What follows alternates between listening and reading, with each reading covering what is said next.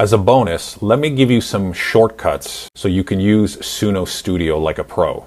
Clicking 1, 2, 3, or 4 on your keyboard will open or close the workspace columns from left to right. If you want to change the layout between vertical and horizontal, use the back-click tilde button, and you can see the layout change.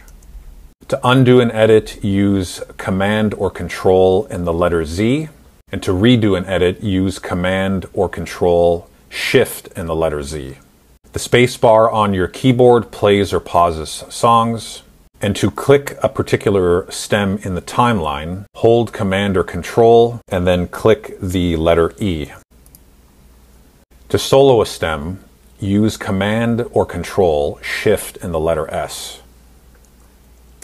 To mute a stem, use Command or Control Shift and the letter M. And then to duplicate a clip, use Command or Control and the letter D.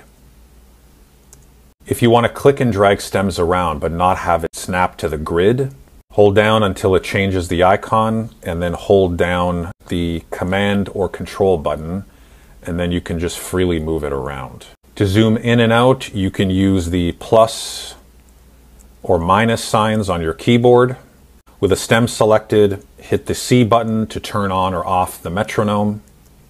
With a stem selected, use Command or Control and the letter L to loop a stem, and use Command or Control and the letter F to center your playhead.